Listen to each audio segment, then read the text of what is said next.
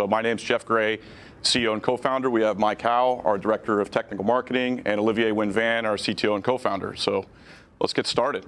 First of all, this is the agenda. I will give a brief overview. I promise it'll be pretty short, and then I'll get out of the way and let the smart folks take over. We're going to go through a few use cases, about 5 use cases, and feel free to ask questions throughout. We look forward to answering everything live. If it pops in your mind, just feel free to ask, and we'll jump right into it. So with that, once again, my name is Jeff Gray, CEO and co-founder of Gluware, and let's jump in. So at the highest level, our vision is to make network automation simple. And our mission is to simplify networking by delivering the best multi-vendor packaged enterprise automation solutions in the market. And to our knowledge, no company out there has delivered packaged automation before. Packaged monitoring, yes, and have done great. But everything, as far as we can tell, is build your own and DIY. And so we want to really deliver packaged solutions that help enterprises get to an automated state without having to build everything from scratch. And so when we look at the market, this is our view. Feel free to interject. But when you look at the functionality and automated access, as well as time, what we're seeing is that there are many enterprises that really don't have automation, that they're doing everything box by box, logging in to devices, pushing changes, or template-based, what we call load and pray. So, have a file, fill in wildcards, set it down to a networking device, reboot it, and hope for the best. When we're looking at a lot of the vendor tools, there have been some big announcements lately, but they're really not there yet. It is still very template-based. Many networking vendors' solutions have actually been end-of-life or will be end-of-life soon, and they're looking to move in the right direction to intent-based automation. And so we fully believe in where a lot of companies are looking to go, but it's mostly for their own equipment. And there is absolutely a gap there. From what we're hearing from our customers, it's 2, 3+ years, and they're looking for a solution right now. And so a lot of customers have been looking to Python scripting, other types of scripting, and they're getting really excited about it, writing good scripts, and they like the result of what those scripts do. But from what they're telling us, they're just scratching the surface in terms of what they can do, that it is a very tall order to move from a manual state, starting to do some Python scripting, moving to a full-blown automated state. I mean, that's really the equivalent of building a software company inside every single enterprise. And so for the web scale companies out there, the Facebooks, the Googles of the world, absolutely, some of the top investment banks have done it. But for every single enterprise out there and the mass market, it's a tall order. There's a big skill gap. There's retraining staff to learn, about software. There's just a lot to do to be able to either create unicorns that know both network engineering and coding, or to have these groups work together and to build their own. And so we're not saying it's impossible. There are absolutely companies that want to do that. We're just saying that there could be an easier way. And that's why, at this point, we have created Gluware, which is a model-driven multi-vendor automation platform with a variety of apps. And so rather than having customers try to build their own and DIY, with some open source and a lot of elbow grease, our customers have said, if you could provide us apps that allow us just to jump in and solve a certain use case and provide a high level of functionality with growing functionality over time, that is extremely interesting.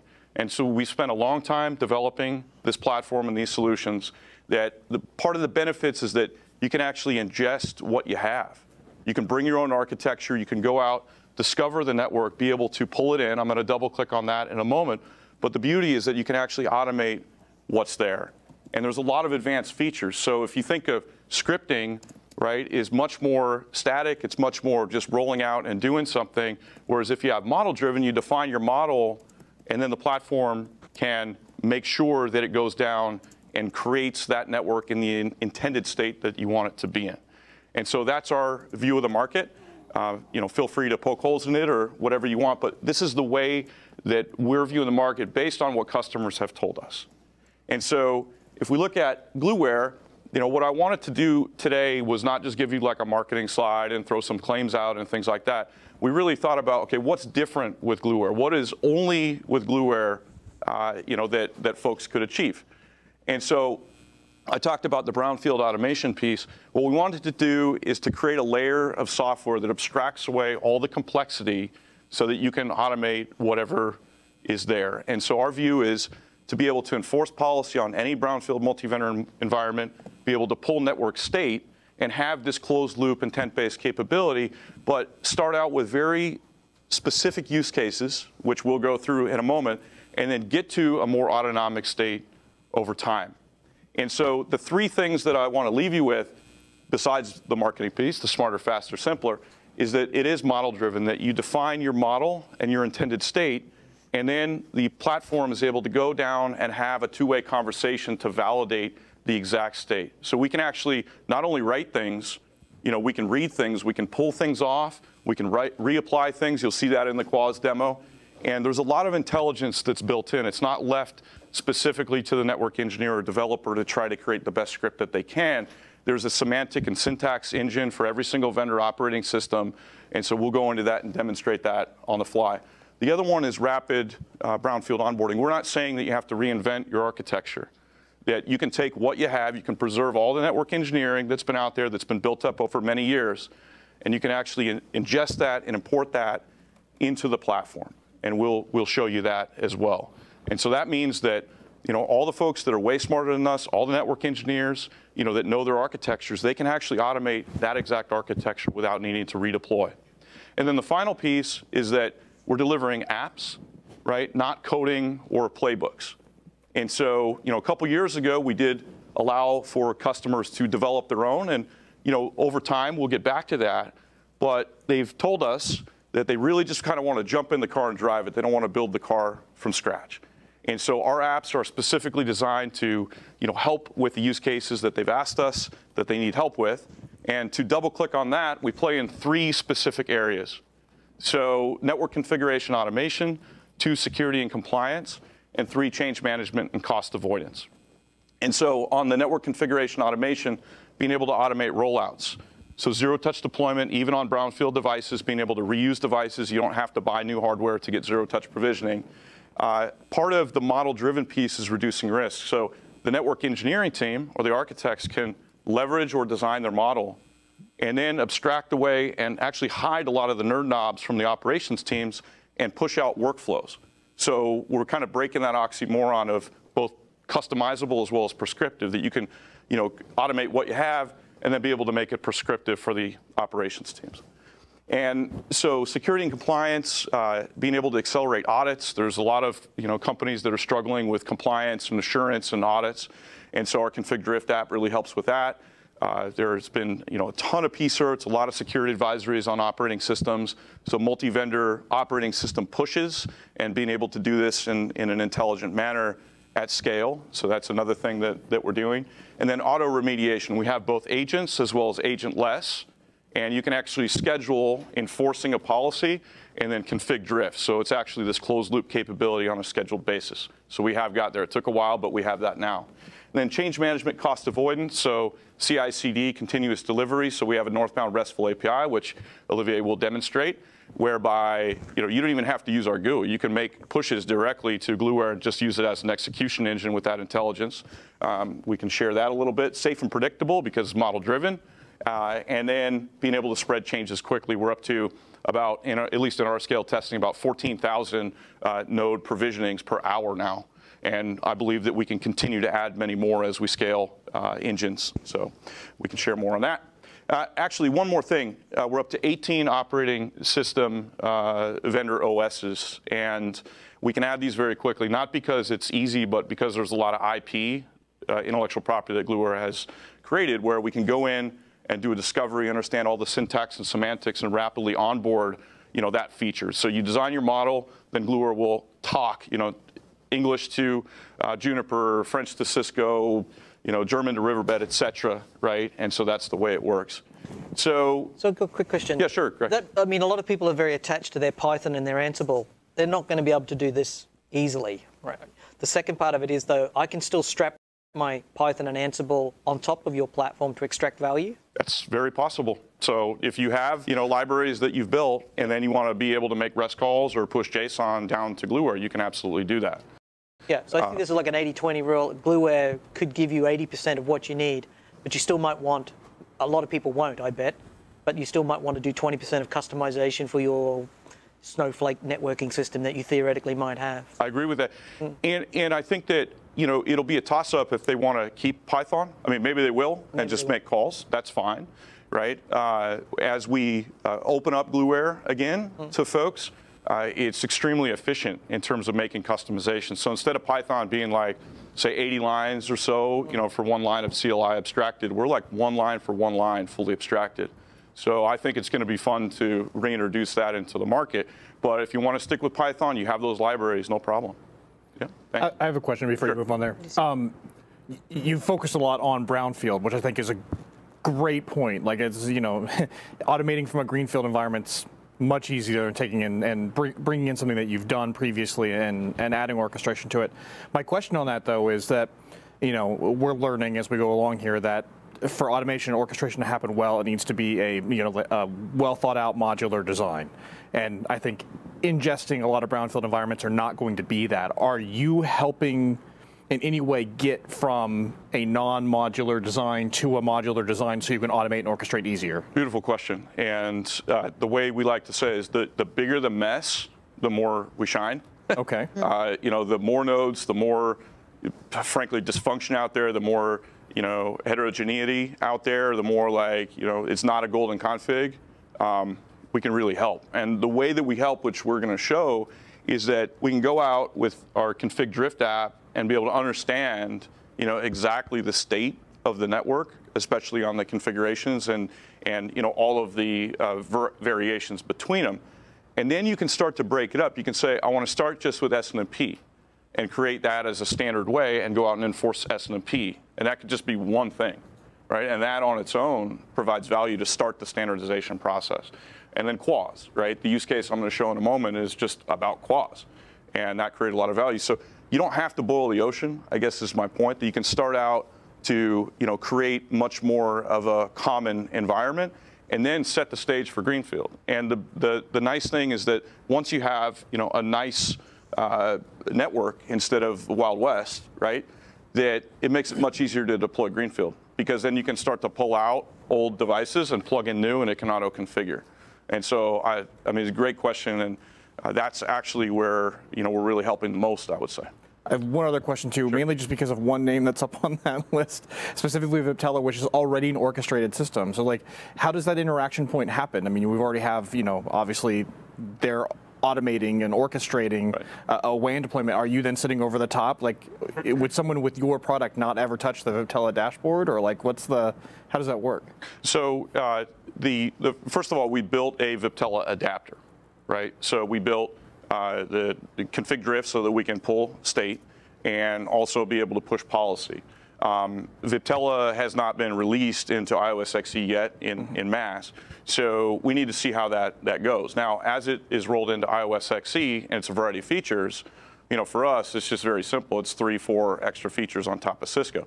With Viptela and their orchestrated system, my understanding is it works great for the Viptela feature sets, but all the 20 years prior to Cisco and all the legacy features, all the brownfield, doesn't really have that, right? It was built for Viptela.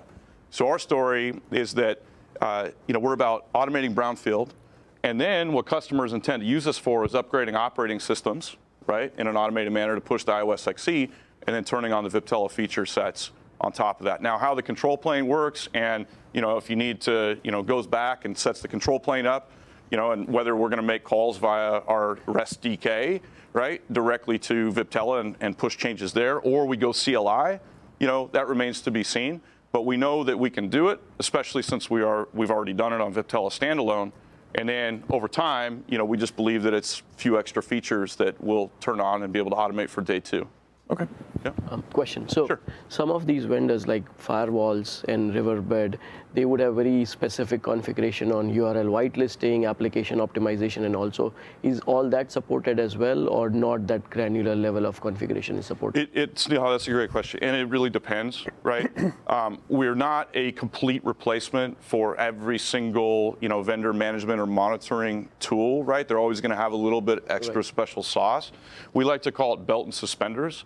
That if you're looking for one platform to be able to manage policy across WAN, LAN, data center, et cetera, and multi-vendor, that we can do a great job. Now, if there are specific monitoring features or additional features on a per vendor basis, you can still use those vendor management tools, right, if they serve a specific purpose. Glue networks used to manage everything or nothing, right? Now we can just manage, a little bit or as much as you want. We leave that up to you, and it can coexist and play nicely in the sandbox with others. Do you have any integrations into those vendor tools?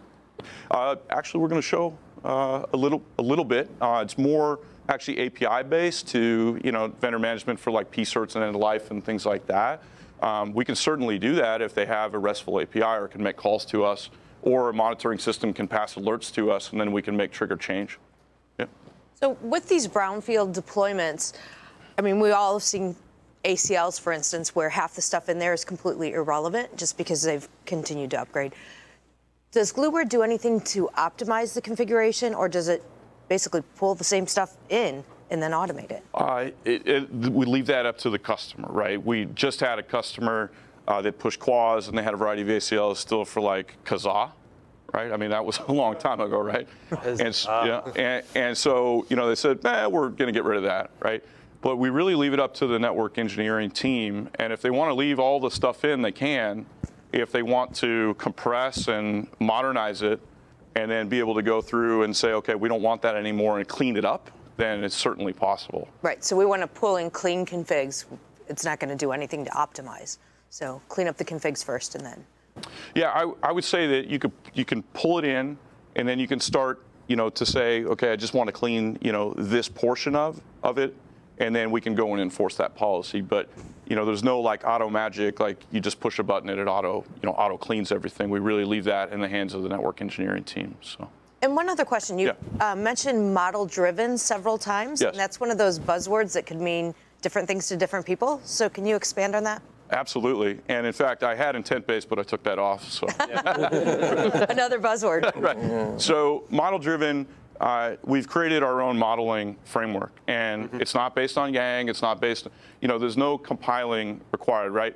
We in enterprise land, our view is that you want something extremely flexible, so that you allow the network engineering team to be able to make changes quickly and just push it into production, instead of having to build everything up and build Yang models and everything, and then compile it and then push a large, much larger code base. So when we say model-driven, it's a referential and hierarchical framework, and you'll see us being able to drop in, CLI.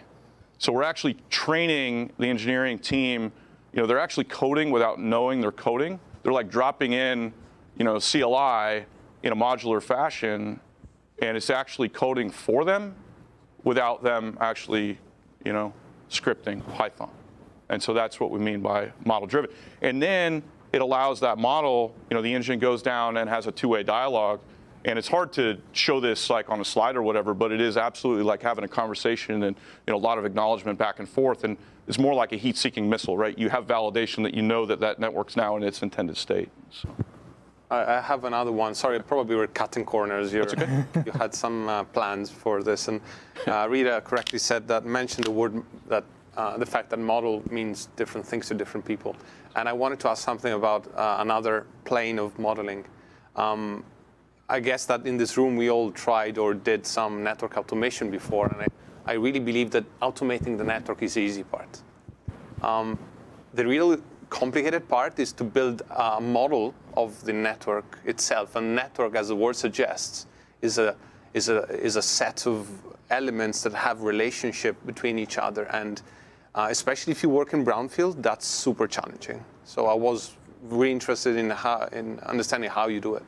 So I think if it's okay, I think that we should address that in the demos, because I think the product's going to speak a lot more loudly than I will on this topic. But I fully concur, and that's kind of like our whole business, if you will, right? Tackling a very hard problem.